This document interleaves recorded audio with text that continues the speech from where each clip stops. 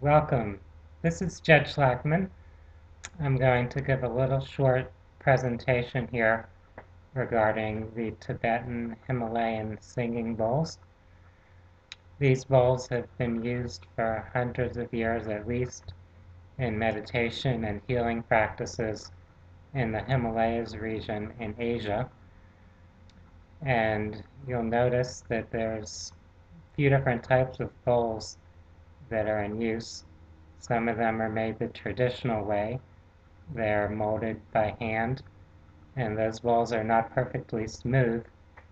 As a result of that, the bowls create a wider spectrum of frequencies. There are also some more modern bowls that are made in a very nice, perfectly smooth manner, which creates a more pure tone, but that tone is not as diverse as far as having a wider range of frequencies and overtones. So it's usually not considered to be the same healing grade of bowls as the ones that are made the traditional way. So we're going to hear a few examples of the Tibetan or Himalayan singing bowls. First, we have here a little small bowl.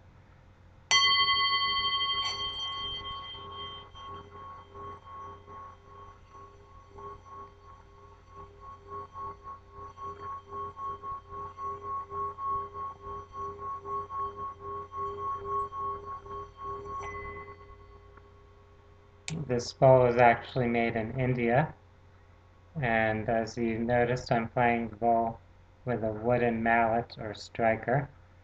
It's called a puja, and it creates a rather high-pitched tone. Next, we're going to hear a bowl that creates a lower tone.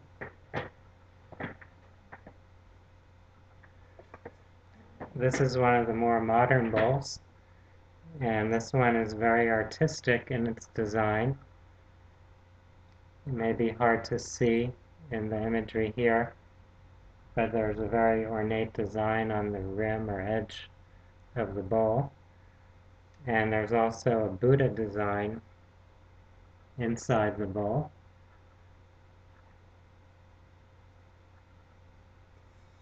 So this bowl is made with a very smooth finish.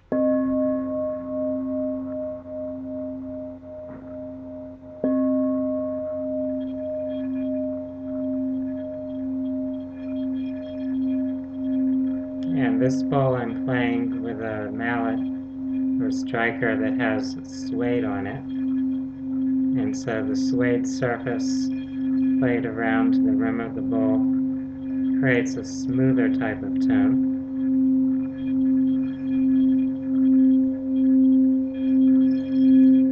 And the smoothness of this bowl also makes it sound a little bit more like a crystal singing bowl would sound.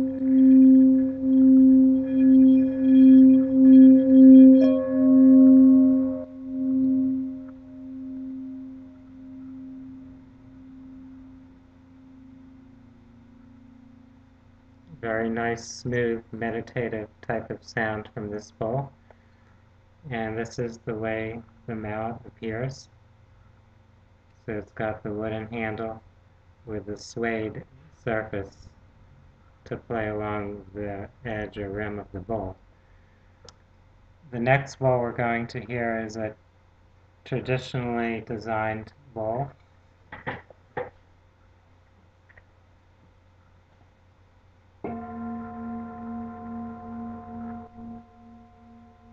This is a very large bowl, which creates a very deep tone.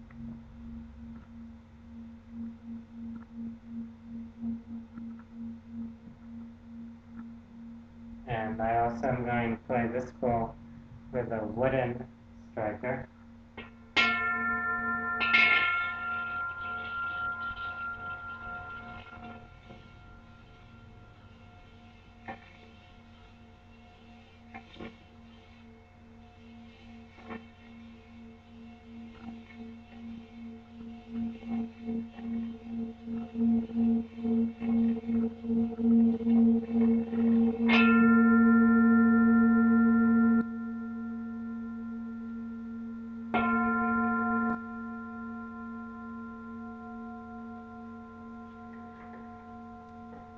I noticed with that bowl the sound really started to increase or expand as I went around the rim.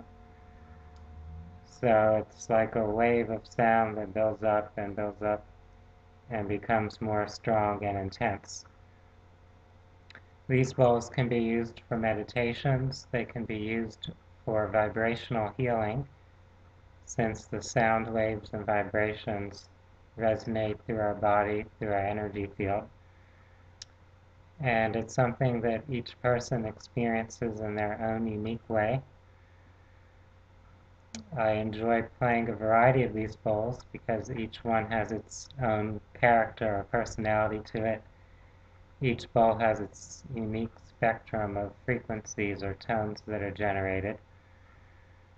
And there's both the healing and meditative element as well as the musical element to these bowls.